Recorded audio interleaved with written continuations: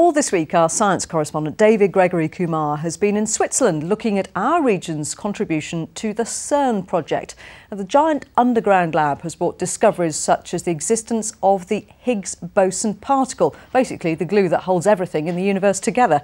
Well, for his final report, he took a journey around the huge laboratory, looking at the benefits the work there could bring to all of us. CERN is so big there are fleets of CERN bicycles and even tiny CERN cars to get around between experiments. So let's take a tour and meet more Midlands scientists. This is the Alice experiment. Like all of CERN, she's getting an upgrade right now, so her doors are open.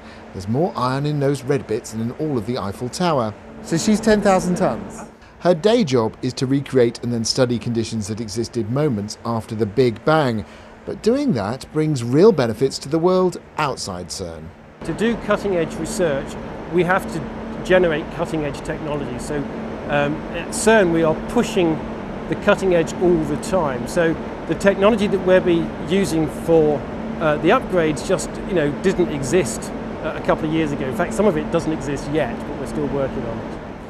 Pushing technology to its limits is vital to this research, but the scientists know the same technology could have a huge impact on the world outside the lab. So let's travel to another experiment, LHCb. They want to understand where all the antimatter in our universe has disappeared to. But the researchers also work on ways to use their technology outside CERN. We also have a huge opportunity to use the technology that we're developing, the R&D, and to work together with colleagues in other areas so that the benefit spins off not only into industry but into other areas of science. In practice, that means parts developed for this experiment are also being used for high-tech cancer treatments right now in the UK. Finally, we're back with Atlas, where they made and measured the Higgs boson. It's what they set out to do. But the young researchers working here say there's still so much more to investigate. And of course that means more spin-off technology for the rest of us. If you worked in the business world, you could have all of your results for like the last year and you say, oh, we did that well. But you wouldn't just stop there. You kind of go, well, what can I do with these results? How can we make things better in the future?